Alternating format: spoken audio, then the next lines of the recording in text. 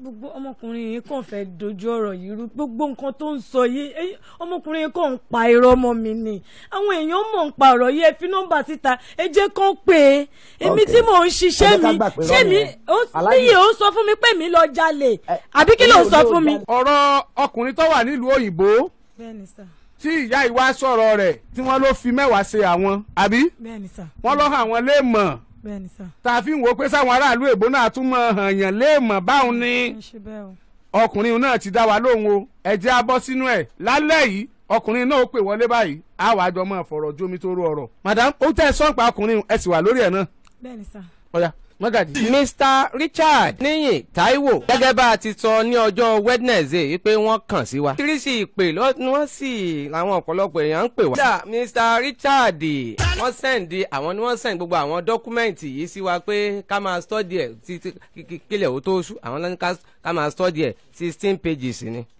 àwọn náà ti wà lórí ètò báyìí ó yá ẹja gbọ́ wọn ẹja rí wọn. gẹ́gẹ́ bó bá mi sọ̀rọ̀ ní oṣù yìí tó ń bẹ̀bẹ̀ fúnra lọ. ẹ jẹ́ ká lọ pápápá tó rọ́ fún àwọn ẹ̀sùn oríṣiríṣi kan yín. a ní lọ sẹ́rí tábà ní ká lọ pápápá sẹ́rí mo sọ fún yín sẹ́rí ara àdáríjì náà nìwòsàn wà tí n bá jẹ̀bi gbogbo ìpè tó ń ṣe kẹ́nìbọ̀ tó ṣe pé ẹ fi ìkúnlẹ̀ abiyamọ kọ́ ṣe pé gbogbo kan ní ìkúnlẹ̀ abiyamọ á dá fún mi ẹ tó bá kàn ṣe pé lórí ìfẹ́ tí ó fi ìkúnlẹ̀ abiyamọ sí i kò tí ì rí pèsè rísìn tèmi ní ọjọ́ tó ń fẹ́ dìpọ́tẹ̀ ibi tí wọ́n wá mú nínú ilé tí mo wà ń bẹ̀ wọ́n mú lọ sí Dublin police station tó wà níwájú Trinity College wọ́n dẹ̀ charge wọn fún stealing and shoplifted àwọn mẹ́ta dẹ̀ ni ọjọ́ ẹ̀ gan-an dìpọ́tà lákọ̀ọ́kan ẹni iṣẹ́ rí gbogbo tó fẹ́ béèrè lọ yìí ní tó bá rí bẹ́ẹ̀ a máa ṣe ìwádìí ní tí ò bá rí bẹ́ẹ̀ a ṣe ìwádìí ní tó bá jẹ́ yes tó bá jẹ́ no a wá ṣe ìwádìí mo wá bẹ̀ yín it's not a local something a gba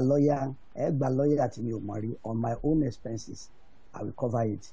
obìnrin kan wà tó gbìyànjú gan wọn pè é Ìyábọ̀ ẹ jẹ́ ká rí gbọ́ ó gbìyànjú gan ṣùgbọ́n yẹn bójú rẹ̀ ò tó reason tí wọ́n fi deport ẹ̀ ò ní shoplifted àti stealing ó wá mọ̀ pẹ́ kò mọ̀ pẹ́ èmi ò mọ̀ gbà tán tí wàhálà yẹn ṣẹlẹ̀ o bọ́ọ̀lù àìní ni pé mẹkáníìkì kan tó involve ó wà Nàìjíríà nígbà tán wá deport ẹ̀ tán that's number one question.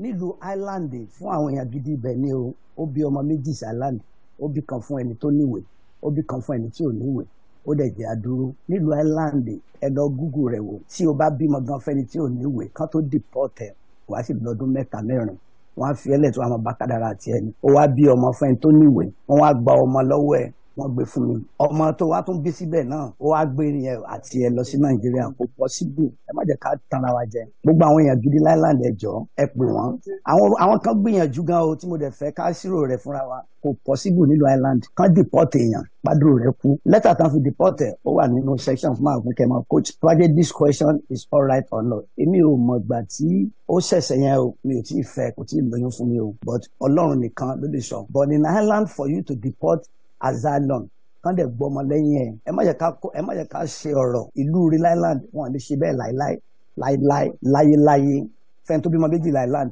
ó gbóyún Ireland ó bí kan ó tún wá fi kan ó tún bí fèmí accept mo gbà pé mo níwèé wọn wá gbọ́ ọmọ lẹ́yìn ẹ̀ except you have a crime they deported her for crime purpose and then ẹ lọ wo section letter tó wà lọ́wọ́ yín ẹ lọ wo number 1 ẹ jọ please tí mo fún yín number 1 AN Gadi Inspector Office 21 March 2013 GNIB Dublin Airport ṣé kí n ká abẹ́ máa kà á. ẹ máa sọ nìṣó. ṣé kí n ka lẹ́tà yẹn abẹ́ máa kà á. ẹ máa bá a lọ. ok ẹ jọ ẹ̀yin náà lè máa ràn wá lọ́wọ́ ọmọbìnrin yóò ń tẹ̀yìn ò bá mọ̀ láyé kò mọ̀ náà nìyẹn tó bá lẹ̀ láwọn tí àwọn ọmọ tá lè sọ fún a lè rí tójú ọ̀rọ̀ the best thing ni a máa wọ́n àwọn tó mọ̀ bóyá atẹ lẹ́tà ni o bóyá wọ́n fèkì ẹ̀ ní àwọn àkógbó lẹ́tà tí mo kọ fún yẹn ẹ̀wọ̀n lópin alábòsí nílùú òyìnbó Aisadiat Ayọ̀lá Lawal mother of ọmọ mi wọ́n kọ orúkọ ẹ̀ síbẹ̀ DOB 15/12/13 had fully custody of my son name to the father Richard Amao DOB ọjọ́ bíi tèmi of 38 Emma Terrace Dundalk County Louth to grant him as make his decision voluntary return to Nigeria and beat whatever of my son to mind in mind sign ọlọ́pàá ó kọ́ sign Sadiat Lawal ọlọ́pàá tó sign ẹ̀ 278084 ọlọ́pàá kejì 26756B that is gadi. Àwọn gadi méjì ló wà ní dundalk. Ẹ ṣe sùúrù ẹ ṣe sùúrù ẹ gbà ṣé ẹ wo lẹ́tà yìí. Number 1. Ṣé lódodo ṣẹ́yìn ṣe sáìn lóòótọ́ ẹ máa sọ̀rọ̀ yín lọ a máa wò lọ. No, ẹ jẹ́ kó confirm ẹ̀sán sign. Ẹ wò ṣẹ́yìn ni lóòótọ́. Èmi kọ́ mo sáìnì mi ò sáìnì lẹ́tà kankan fún un. Okay, no Fẹ́mi fáwọn ọlọ́pàá ni kì í ṣe Fẹ́mi. Náà lọ sọ fáwọn ọlọ́pàá. Èmi ò sáìnì Okay, lẹ́tà kankan fún un. ìyẹn no ẹjọ gbogbo cost ẹ èmi máa bí ààrẹ on the immigration èmi máa bí àgbo cost ẹ tó ra máa wá lọ́ọ̀yà gidi. Ó sign ẹ̀ ní 21/3/2013 ní 9:08 p.m. ní inspector office GNIB Dublin airport. Tó bá ló ń kọ́ ló ń sign ẹ̀ ẹjọ́ ẹ bá note ẹ̀ yes or no ó ní no. Ẹ máa tẹ̀síwájú wọn làwọn kọ́ làwọn sign ẹ̀. Ó ló ń kọ́ ló ń sign ẹ̀. Bẹ́ẹ̀ni. Okay, ẹlẹ́ẹ̀kejì ẹni sọ̀rọ̀ èmi wá sign ilé yìí the same date. I Richard Taiwo Amaho, father of 9 Emmanuel Bosun Amaho, DOB 12/12/12, do voluntarily accept into my custody my son name above to safeguard his welfare. I do this in the presence of 9 Amaho Bosun and Sadat Ayola Modan. Both of us are agree to this agreement. Ọlọ́pàá tó sign ẹ̀ náà ni the same ọlọ́pàá náà ni 2785814. Gadi kejì ni 26563. Ọlọ́pàá kejì èmi náà dẹ̀ wá sign ẹ̀ ní 21/3/2013 ní 1908. Lẹ́tà ẹ̀ the same thing ní méjì. Hello Sir, ṣé mẹ́ta méje ó ní no àbí? Ẹ gbọ́ nígbà tí wọ́n ti mọ tiwọn tí wọ́n lélẹ̀ yìí wọ́n lè mọ sí. Tèmi nìyẹn tí ẹ wo kejì náà ṣe ẹ mọ méje ṣe ẹ mọ lẹ́tà ọ̀hún bọ̀ títí èyí tó ń sọ pé yìí sáìn lélẹ̀ yìí o. Sadiat ló kọ síbẹ̀ Sadiat. Ṣé fún àwọn ni wọ́n kọ́ fún àbí wọ́n bá wọn kọ́? Ó ń kọ́ ló kọ́ wọ́n kọ́ fún ni wọ́n kọ́ ó lè sáìn ẹ̀. Sí lóòótọ́ ni. Mi tiẹ̀ tí èrè tó ní mo sáìnì. Àmì tọ́lẹ̀ sáìn ó sáìn sí ó sáìn ẹ bá mi fi hàn dáadáa ìjọba. Àmì tọ́lẹ̀ sáìn sí ni. Ó wà ebi tó sáìn lé ẹ bá mi fi hàn. Ó kọ Sadiat síbẹ̀ ó dẹ̀ sáìn ní nǹkan bíi aago 7:08 p.m. Sáìn lẹ ní sáìn. 21/3. Okay. No. So yes or no ẹ jọ please. Ṣé rí. Ẹ sọ̀rọ̀ sí máìkì. No yes or no. Ẹ ṣe sùúrù bàbá ẹ jẹ́ kí wọ́n. Nígbà tí wọ́n fẹ́ máa gbé mi bọ̀ nílé mo sọ níjọ́ yẹn pé láti àárọ̀ Lẹ ti wà before 7 ńbẹ̀. ni wọ́n ti gbé mi ni mo dẹ̀ ti pè é pé mo ti wà ń bẹ̀. Ok títí àwọn immigration yẹn wọ́n ń sọ fún mi pé ó yá pé àwọn ti pé flight ti fẹ́ máa lọ nǹkan kan mo dẹ̀ ní mi ò lè lọ nọ́tàn tí bàbá ọmọ mi bá dé so wọn ò dẹ̀ tètè dé alẹ́ pátápátá ló dé ìgbà tó dẹ̀ dé lálẹ́ ló ń sọ fún mi pé ó bá mi tí mò ń sunkún ó ní kí n má sunkún mọ́ ó ní kí n má wọrí ó ní bóyá Ọlọ́run fẹ́ kí àsìkò ti tó pé kí n máa lọ sílé fún àwọn ọmọ tó wà nígbà tó jẹ́ pé gbogbo àni mò ń jẹ wọ́n lẹ́nu ó ní lágbára Ọlọ́run ní kó tó 3 months ó ní wàá ṣe gbogbo necessary things tó yẹ kó ṣe pé wàá dẹ̀ wàá rí i pé mo padà síbẹ̀ yẹn. So ìgbà tí lẹ́tà ilé yìí tó ń sọ yìí ìgbà tí mo fẹ́ gbé ọmọ fún táwọn tó yẹ àwọn gàdí yẹn béèrè pé ṣé òun ni bàbá ọmọ mo dẹ̀ ní bẹ́ẹ̀ ni wọ́n dẹ̀ ní kí n gbé fún òun ni wọ́n fi kọ lẹ́tà yẹn tán dẹ̀ ní kí n sáìn ẹ̀ tó tán. Ok ó yẹ tẹ̀síwájú sí ẹ ti gbọ́ báwọn.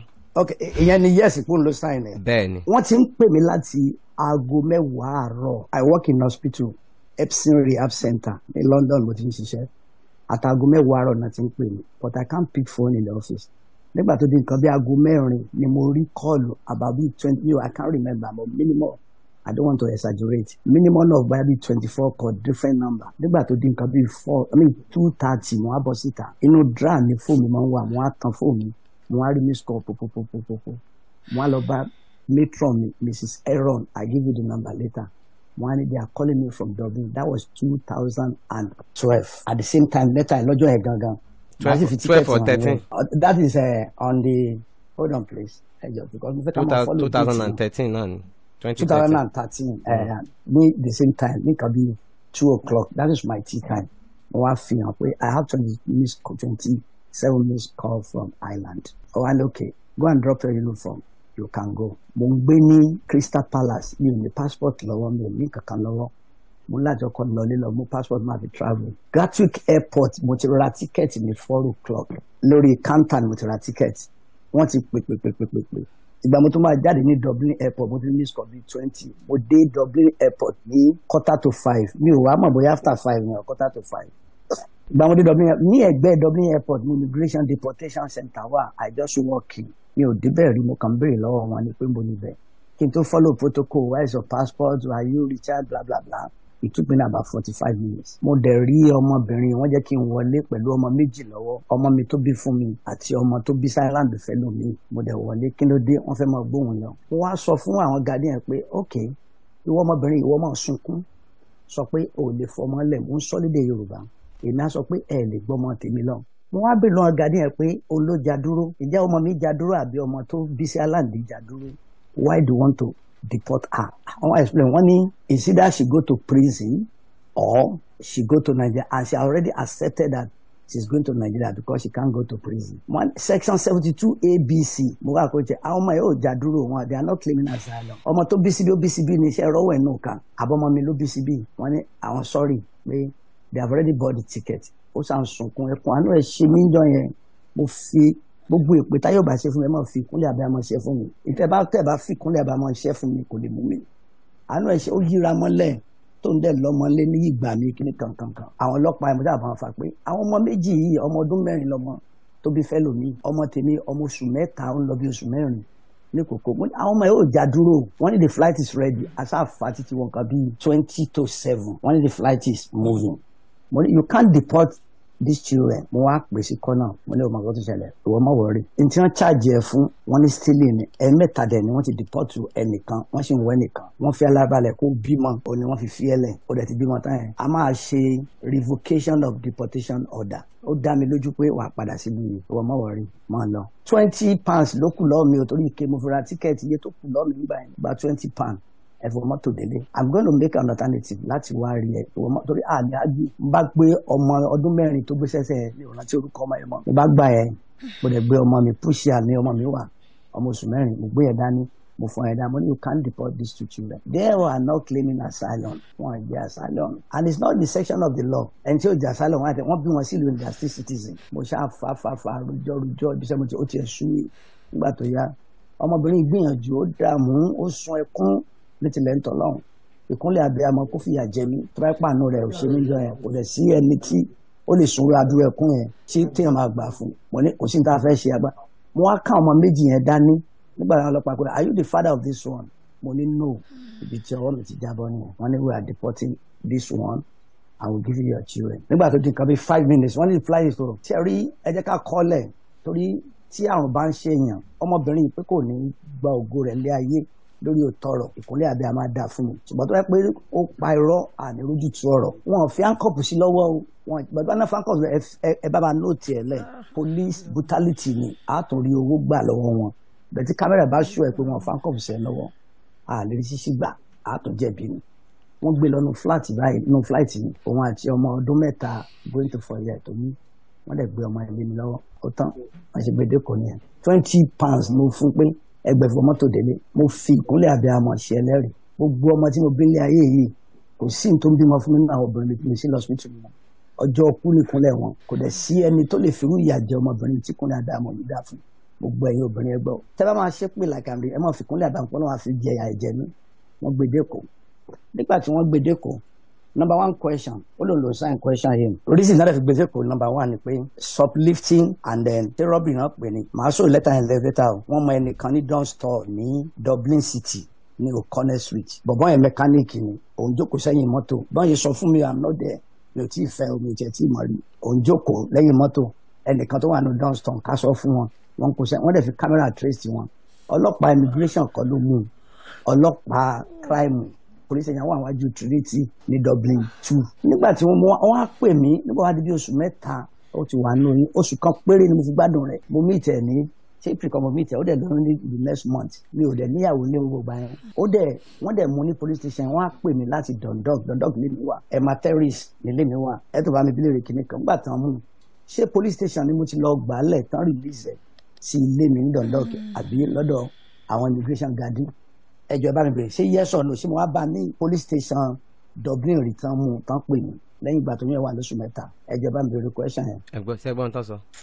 Alhaji gbogbo ọmọkùnrin yìí kàn fẹ́ dojú ọ̀rọ̀ yìí rú gbogbo nǹkan tó ń sọ yìí ọmọkùnrin yìí kàn ń pa irọ́ mọ́ mi ni àwọn èèyàn mọ̀ ń pa ọ̀rọ̀ yìí ẹ fi nọ́mbà síta ẹ jẹ́ kán pè é èmi tí mò ń ṣiṣẹ́ mi ṣé mi níyì ó sọ fún mi pé mi lọ jalè àbí kí ló sọ fún mi. mi ò mọ̀ ń pa rẹ̀ mi ò tí ì lọ rí ó kú ẹ ọkọ lọ́wọ́n ọba o tó bá jẹ́ pé bó ṣe sọ yìí ló bá ṣe rí ó kú ẹ ọkọ lọ́wọ́n ọba o tó bá jẹ́ bó ṣe sọ yìí ló ṣe rí ó kú ẹ ọkọ lọ́wọ́n ọba o ọlọ́wọ́n ọba dẹ̀ rí ẹ o ọlánú oṣù tá a wà yìí ọlọ́run máa dájọ́ bó ṣe tán o tó bá jẹ́ pé bó ṣe sọ yìí ló bá ṣe rí tó bá jẹ́ pé bó ṣe sọ yìí ló bá ṣe rí níyì èmi. àmín ṣé ẹ lè jẹ́ kí n béèrè question ẹ sà. mo ń gbọ́ yín. ẹ bá mi béèrè pé ṣé police station wo ni mo ti wá gbà lẹ̀ tán ní ìṣẹ̀sí lé ṣé immigration àbí police station no ṣé bẹ́ẹ̀ ni àbí bẹ́ẹ̀ kọ́. mo gbalé like I said ní last week mo gba ilé ilé tí mo gbà wọ́n ti fi ilé yẹn ra nǹkan wọ́n ti fi rajà ẹni yẹn kẹ̀dẹ̀rẹ̀ credit card náà ló fi rà mí mọ nǹkan kan pa ẹ̀ mo dẹ̀ débẹ̀ àwọn yẹn dẹ̀ wá àwọn ọlọ́pàá wá wọn náà fi inú ilé yìí rajà àdírẹ́sì wọn lẹ́nìkan ra àwọn kan báyìí ra àwọn kan báyìí wọn náà mú search warrant wá wọn dẹ̀ mú mi jáde sẹ́gbẹ̀ẹ́ kan wọ́n dẹ̀ search gbogbo ilé wọn ò bá nǹkan kan mí ní mi mọ̀ ń pa wọ́n béèrè mọ́ǹtì tí mo débẹ̀ mo sọ fún wọn pé 2 months ago ni mo ṣẹ̀ṣẹ̀ débí o kódà kò tí ì pé 2 months tán gbà yẹn wọ́n ní àwọn mélòó là ń gbé mo ní mi àtọmọ mi ni wọ́n dẹ̀ wo wọ́n everything wọ́n gba fóònù wọ́n gba àwọn kámẹ́rà kankan wọ́n gbà lọ lọ́wọ́ mi wọ́n ní àwọn fẹ́ lọ ṣe investigation lórí ẹ̀ wọ́n ní tí àwọn bá nídìí mi àwọn á máa pè mí àwọn èèyàn tó mọ̀ sí wà o ẹ fi nọ́mbà síta ẹ jẹ́ kán pé o tọmọkùnrin yìí ń ba rẹ̀ lórúkọ jẹ́ o mo ń ṣiṣẹ́ mi bẹ́ẹ̀ ni o mi kódà mi ò ń lọ patí o mi ń kọjá yé mi o láti fi iṣẹ́ mi lọ sílé mi ni o nígbà tó dẹ̀ máa bá mi ó bá mi ni o ó bá mi inú ilé tí mo fọwọ́ mi gbà ibẹ̀ ló ti bá mi o ó dẹ̀ wá ń padúrú rọ́ tó báyìí mọ́ mi ó dẹ̀ bẹ̀rù àti sùn níyì ó dẹ̀ bẹ̀rù àti sùn ó dẹ̀ bẹ̀rù àti sùn. ó dá ẹ bá mi bèrè ṣé bó bẹ́ẹ̀ ni ẹ bá mi bèrè tí mọ́tò nǹkan tí gbogbo nǹkan tó lóun bá mi ra nǹkan. àti ìdèbẹ̀ máa débẹ̀ náà sórí tí mo wà lálẹ́ yìí aláàjì tí n bá jẹ́ lówó mọ́tò mi ò ní dìde ń bì láti san bó jẹ́ 10 million ibi ojókòó sì máa san mi ò mú nǹkan oníkan mọ́ tèmi ẹ bá ń bèrè pé níbo mo ti wá gbà á lẹ̀ ṣé ọ̀dọ̀ immigration ẹ̀ àbí police station that's question ẹni kó ju ibẹ̀ fún yín. kí wọ́n gbà yín ní station. ibi police station bí táwọn yẹn ti ní tọ́ni kí n wá pé kí n wá gba àwọn nǹkan tí wọ́n gbà lọ́wọ́ mi mo dẹ̀ lọ ní wọ́n bá ní àwọn arrest mi ni mo nítorí kí ni wọ́n ṣáà ní kí n má sọ nǹkan pé nǹkan tí n bá sọ làwọn máa lo against mi mo dẹ̀ dúró mo dẹ̀ pé sister mi woman tí mo ní mọ́mì dá mi mo dẹ̀ pé wọ́n pé báyìí báyìí ló ṣẹlẹ̀ o woman yẹn dẹ̀ ní òkè wọ́n dẹ̀ èmi fúnra mi mo pè ẹ́ so ó dẹ̀ wá síbẹ̀ later nígbà tó ń dẹ̀ yanjú ọ̀rọ̀ tó ń wọ ọ̀rọ̀ yẹn lọ́wọ́ bọ̀ àwọn ọlọ́pàá yẹn padà ń bẹ̀ mí wọ́n ní kí n má bínú wípé àwọn ti ṣe investigation àwọn rí pé mi ìmọ̀wọ́ mi ìmọ̀ ẹsẹ̀ nínú nǹkan táwọn mú mi fún. wọ́n ti dáhùn. wọ́n dẹ̀ fi mí sílẹ̀. ìyẹn ó ti dáhùn ìyẹn no àbí ìyẹn lẹni sọ̀rọ̀ èmi sọ pé òun ṣe ọ̀dọ̀ immigration ni mo ti wá gbàálẹ̀ tán release sílẹ̀ mi mo gbàálẹ̀ ní Dublin police station níwájú Trinity College ó dẹ̀ ní no ẹ bá gbé yẹn fún lọ́ọ̀yà àti investigation rẹ̀ sàn pé yẹn di no báyìí. no wọ́n sọ pé no ní tí wọ́n sọ ni pé ẹ máa gbọ́ mi. wọ́n á gbàálẹ̀ ń bẹ́ẹ̀. wọ́n eléyìí kan tí ìyá ìsọ ní ìsìn ó ṣe immigration.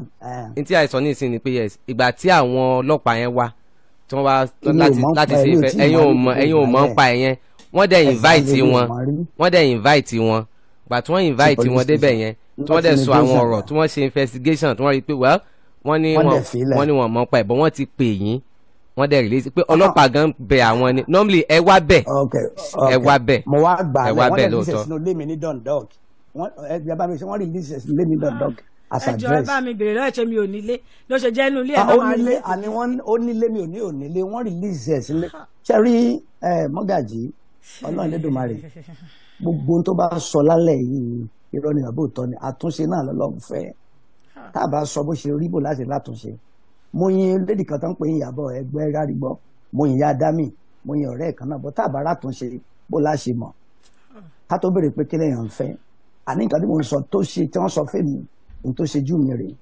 immigration yàtọ̀ sọlọ́pàá aṣọ kan náà ni immigration aládìwọ̀ pẹ̀lú ọlọ́pàá wọn but the problem tí a níbẹ̀ ni pé tán bá mú ẹ fún anything ọlọ́pàá fẹ́ lé immigration ọlọ́pàá lọ́wọ́ pé àti sáìnì kò máa lọ lú ẹ bèrè lọ àwọn èèyàn gidi island èèyàn gidi ní o kì í sàwọn èèyàn mi ò sọ̀rọ̀ ilé ìjáde rí torí ojú ń tì mí àti máa sọ sóbìnrin tó bímọ fún ẹ mo fẹ́ sọ ọmọ ẹnu ní bó tiẹ̀ bí mẹ́rin ibì kan tó bẹ́ẹ̀ kan fún mi mi ò lè sọmọ ìmọ̀ náà bọ̀ ẹ jẹ́ ká ṣebí kí n là ń fẹ́ à ń fàtúnṣe ni ó ní no sí yẹn àwọn ọlọ́pàá náà wá mú wọ́n dẹ̀ pè mí ní dọ̀ndọ̀kì wọ́n dẹ̀ sọ yẹn bàbá Mr. no okay no ó ní no àti sọ yẹn ẹ jẹ́ ká bọ́ sí next step táì torí àkókò náà ẹ jẹ́ ká bọ́ sí next step àti yanjú ẹ má ti sọ ẹ jẹ́ ká gbọ́ ẹ jẹ́ ká.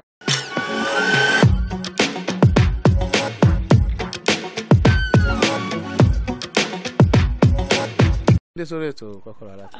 lórí owó ni. ó yá kí ló ṣẹlẹ̀. àfẹ́sọ́nà mi olùlọ́gbọ́wọ́ nínú àkáǹtì mi. ok 1.7. 1.7 million. bẹ́ẹ̀ ni mi ì mọ̀ pé ó ti ní ọkọ tó sì ti ṣe wedding pẹ̀lú ẹ̀ so àkáǹtì ọkọ yẹn ló wá ìyàwó yẹn sí. ṣé ẹ mọ̀ bàbá ẹ̀. ṣé bàbá tí wọ́n ló sá lọ yẹn. bàbá àfẹ́sọ́nà yín ta lẹ mọ̀ mọ́. mi ì mọ̀ bàbá ẹ̀ àfi ìgbà tí ọ̀rọ̀ ilé ìṣẹ̀lẹ̀. ta lẹ mọ̀ mọ́ àfẹ́sọ́nà yín yẹn. mi ì mọ̀ ẹnì kankan mọ́. so ó dẹ̀ ní access sí àkáǹtì yín to the extent pé ó lè transfer 1.5 million àbí 1.7. 1.7 million láti àkáǹtì yín sí àkáǹtì ẹlòmíì. bẹ́ẹ̀ni. ẹ̀ẹ́dẹ̀mẹ́ni kankan mọ́. mi ì mọ̀. kí ló ṣẹlẹ̀ tẹ́ fi ṣe bẹ́ẹ̀. mo ní kọ́mú mi mọ àwọn òbí ẹ̀ ó jà máa ń fún mi last week pé wọ́n travel. báwo ni tẹ́ ẹ ti fẹ́ra yín. ó ti ṣe díẹ̀ láti bí ó ti máa tó bí ọdún mẹ́ta báyìí. ọdún mẹ́ta lẹ ti ń fẹ́ yàn ẹ̀ẹ́dẹ̀ mọ ìyẹn kankan mọ́ ẹ mọ àwọn ọ̀rẹ́. ọ̀rẹ́ kan ni mo mọ̀ so ìyẹn ó ti travel kó n bá dàn. ẹ mọ àbúrò ẹ̀. mi ò mọ àbúrò ẹ̀. ẹ mọ ẹgbẹ́ ẹ̀. bẹ́ẹ̀ ni. ẹ mọ ẹgbẹ́ ẹ̀ kankan náà. bẹ́ẹ̀ ni. ọmọlúwo ni ẹ má jẹ́ gbọ́ bàdàn o ọmọlúwo ni. Ìbàdàn bàbá mi.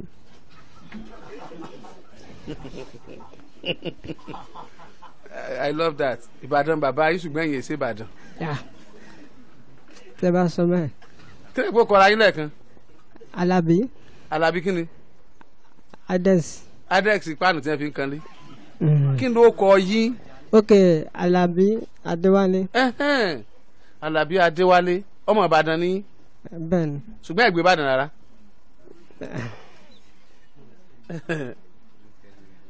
ẹ bọ̀ dẹ̀ ń gbé. Ọjọ́. tèmi bá mi o. ọjọ́ tèkó ọjọ́ wọn ń pe tèkó àbí ọjọ́ tìjẹ̀bú. tìbàdàn bí.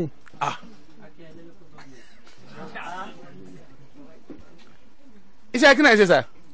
agent ni mí. agent ilé. bẹ́ẹ̀ni agent afẹ́ralẹ̀. afẹ́ralẹ̀. bẹ́ẹ̀ni. ẹ mọ̀ ń wo bẹ́ẹ̀ ṣe lówó lọ́wọ́ tó bẹ́ẹ̀ tún ṣe náà ni o mo dẹ̀ ń wo ìké ẹ sà ẹ má bínú o Ìbàdàn gẹ́gẹ́ ni dáàdi yín. bẹ́ẹ̀ni. kí ni ìṣẹ́wọ́ lálẹ́.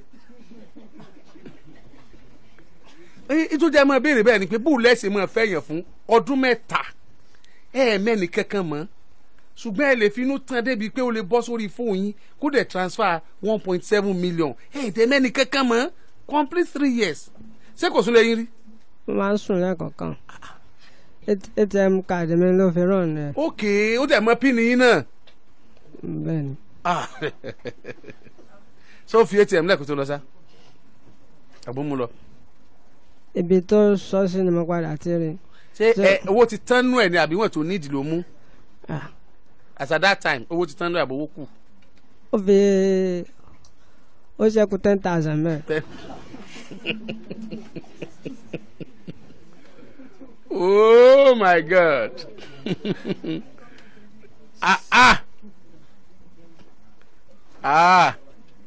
Mo jẹ gba lálẹ́ yìí o. Ìbàdàn dẹ̀ ní sá. It's all right.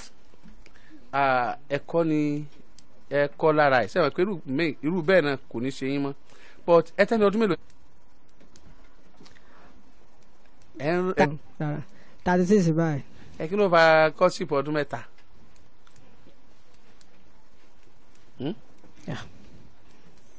Ẹ jọ sí nǹkan papọ̀ abẹ́ sí nǹkan papọ̀ nínú. àjọṣe.